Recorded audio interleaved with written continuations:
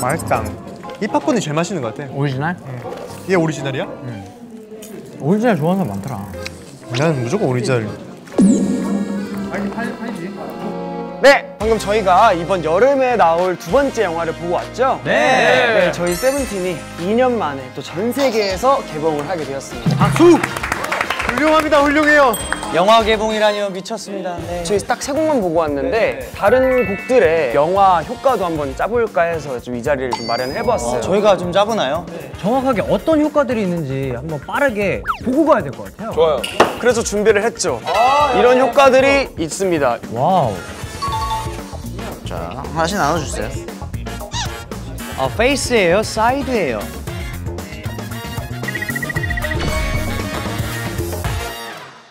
난 포그가 진짜 신기한 거 같아. 안개도 깔리는구나.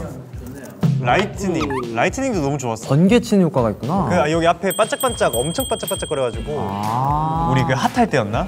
아까 저희가 마에스트로 나올 때 걸어 나올 때 맞아. 바람이 딱 나오는데 그때 딱 우리 기분이었어. 내가 무대에 실제 있는 기분. 그러면은 어떻게 뭐 소용돌이 때 소용돌이 한번 가나요? 아이고야. 왜 이렇게 무리수를 던지지? 그거는 너무 무리수인 것 같습니다. 아니면은 저는 아주나이스 때 진짜 아주나이스는 쉐이커가 필요하지. 쉐이커 들어가자.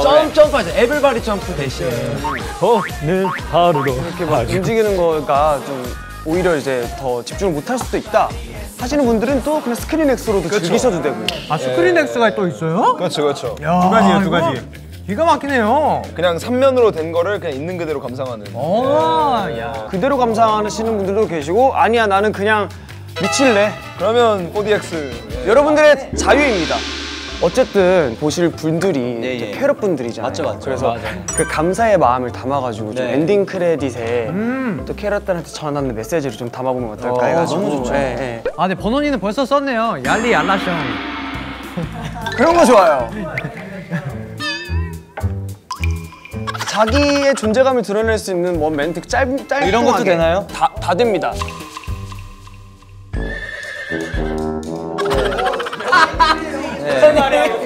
약간 필름 제작사 같기도 하고 좋네요. 야, 아니 수인을 그리시네. 슈아 형이 그려줬습니다. 절합니다.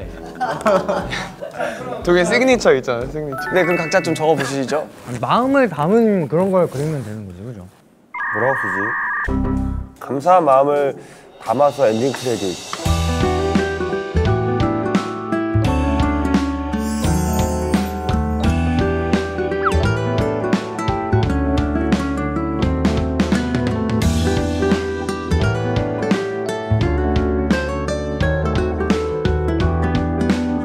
오케이.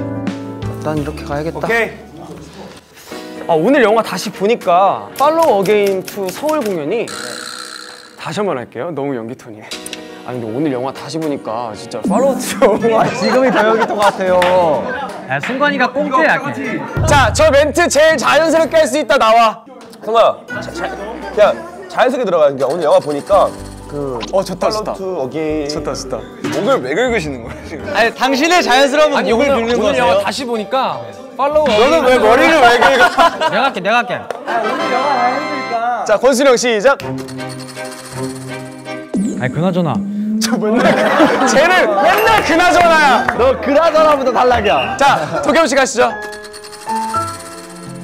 오늘 영화 하영이니까 뭐라는 거야? 자연스러운데. 말은 해야죠. 자, 여기서 조슈아 씨 안 보고 갈 수 없죠. 조슈아 씨. 근데 오늘 영화 다시 보니까 뭔가 우리 서울 콘서트가 진짜 생각이 많이 나고 오. 뭔가 그때 생각 때문에 벅차고 막 그런 느낌이 많이 들더라고요. 뭐야? 형, 나는 마치 어제 같았어. 그치? 저거 보여? 아, 맞네. 캐럿들이 해준 거 플랜카드. 항상 이거 보는 재미가 있어. 재밌어. 와 해해져 지금 당장 햄찍 딱 훔치기 그 호시 얘기한 거 아니야? 햄스터를 미는 사람들 아닐까? 꽁꽁 얼어붙은 한강 위로 호랑이가 걸어다닙니다. 겸아 내 인생에 색을 칠해줘서 고마워. 세븐틴한테 빠지는 것만큼 살 빠지고 싶다. 아니 아이디어 어떻게 저렇게 좋아? 재밌네요. 우리가 느꼈던 이 열기를 캐럿분들도 영화관에서 분명히 느끼실 거라고 생각합니다. 자, 우리 개봉이 언제라고 했죠, 디노 씨? 개봉은 8월입니다.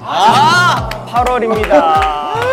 그 무더운 여름? 타이밍 좋네요. 뭐 네. 더운데 좀 시원하게 맞아. 하고. 그냥 밖에서 그냥 커피, 콜라, 그냥 팝콘 다 사고 들어가셔가지고 반반으로 딱 사가지고 어니언 갈릭 카라멜은 있어야 돼요. 좋습니다. 세븐틴 투어 팔로우 어게인 투 시네마스를 볼 수 있다면 전 세계 우리 CGV 그리고 전 세계 극장에서 개봉 예정이니까 많은 기대 부탁드리겠습니다. 나이스! 영화관에서 만나요.